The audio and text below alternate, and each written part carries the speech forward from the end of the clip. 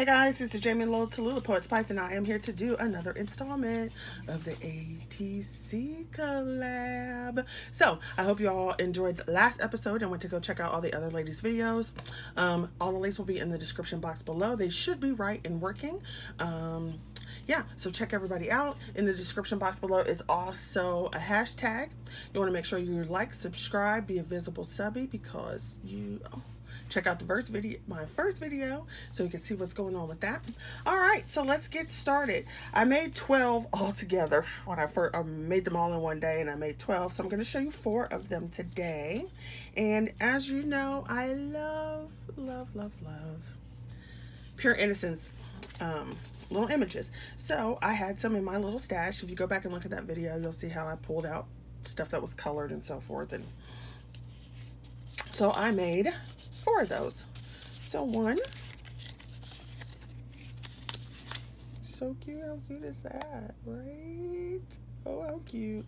So I just used some leftover scraps in the background. I had colored her up a while ago, and I had this one colored, so I just put them all together to give like a little fall kind of vibe there going. And on the back, I'll put something on the back when I decide where I'm going to send it or what I'm going to do with it. Because sometimes I just sit them in, I just put them in a journal or so forth instead of like a collection, quote unquote. So there's that one.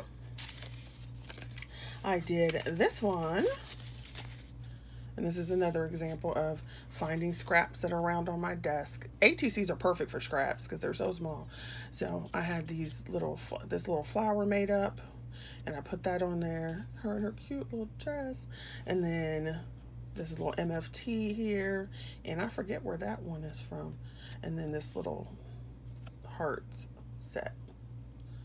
So there she is. And you can put words or whatever you want to. Like I said, I haven't decided what I'm going to do with them. Sometimes you can go ahead and use them as embellishments and just put them on a card. So for example, well, I don't have a regular card base. Let's say here's a card, and I wanted, I had layered it up, and maybe I just want to put my ATC on the card. So then that becomes an embellishment. So you can do more with them than just collect them. So here's the next one. And it's a conglomeration of stamps again. So you got your, I can't remember where this is from, because that's, like I said, I'll just take them and color them. And here's some flowers. These are Crafter Companion ones. And this one, I want to say is Honeybee. Not sure. Could be wrong.